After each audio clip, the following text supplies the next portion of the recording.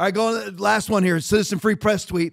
The moment when Miami-Dade, listen, if Miami-Dade goes for Trump, it's all over. Did you see it down there? That's Miami-Dade right now. Miami-Dade County. That's Miami, Florida. Miami is tied. Tied. I mean, Hillary won Miami-Dade by 31 points. Right now, tied. Okay, there's no way that Kamala can win. Give me a little Trump, Aaron. There's no way Kamala can win. There's no way that Kamala can win. There you Kamala Harris. She's from China. There you go. If Trump wins Dade County, it's over, folks. And by the way, right, I believe that he will. Okay, by the way, he narrowed it to 9% against Biden, and right now, tied. Watch out. I'm not gonna say it. I'm not gonna say red wave. It should be a red wave. It should be a red wave.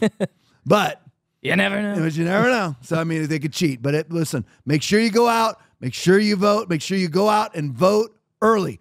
Vote early.